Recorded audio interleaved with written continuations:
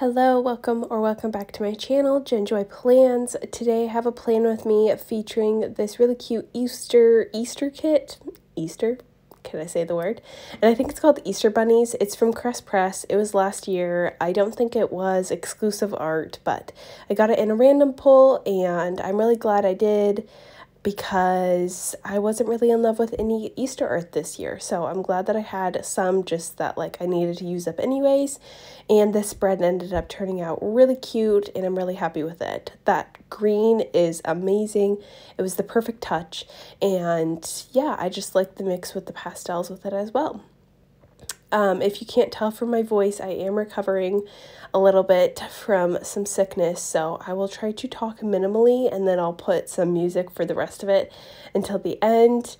But I just kind of wanted to go over a couple of the details. I already talked about the kit. I did pair this with hollow foil, which was a little bit of a bold move, but I think once you see the bottom washi that I pulled in from Simply Gilded, it was the right move. And you will also notice that I did film this in two parts and in two completely different locations. So if you see a lighting change or a camera angle change, all that fun stuff, that is from that. So I apologize in advance for that as well. Yeah, I feel like I have not, my videos, this was supposed to go up last week, but it's just been crazy. Work's been crazy. You'll see in my spread for next week that it was just rough week at work, rough week getting sick, and yeah. So, but everybody has those weeks. It's all good. The good thing is we have pretty planners that make all the bad things look very pretty, and it's been my saving grace. So yeah, that is pretty much it. I feel like this week, it was Easter, so we did some stuff with family, but other than that, it was a pretty just a regular week. If you have any questions where anything is from, you can check out my Instagram. I have most things tagged, and or you can comment or DM me, whatever works. But I'm gonna play some music and then I'll catch you at the end for the recap of the end of the week.